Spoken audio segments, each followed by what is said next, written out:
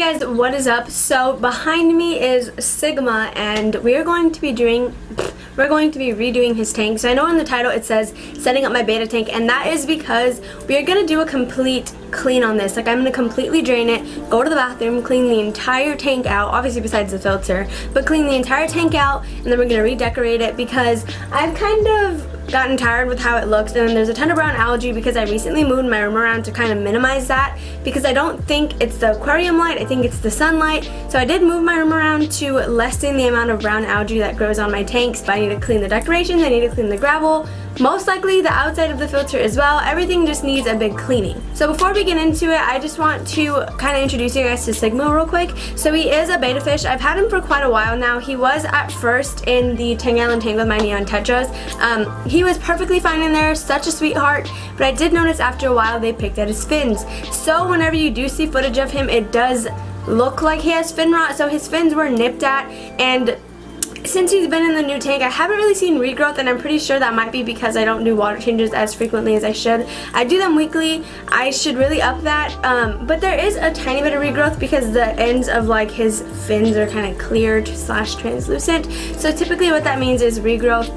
From what I know, it's like a positive thing. Now, it may be something to watch out for if it does start like turning brown and stuff like that, but I have not seen anything brown. My water conditioner is actually really nice because it gives you a little guide on whether or not you should add more to help fin rot. Like, it actually does help with that, which I think is really cool. So in his tank he has live plants, and I really want to keep those in there. I just want to mess with the ornaments and maybe or maybe not add more plants. So he is in a 3.5 top fin enchant aquarium. So I had an entire video initially setting this up. It's just been way too long to even post that video. Like, it's way overdue, like out of date. But anyway, that's what today's video is about, and let's go ahead and just start draining it.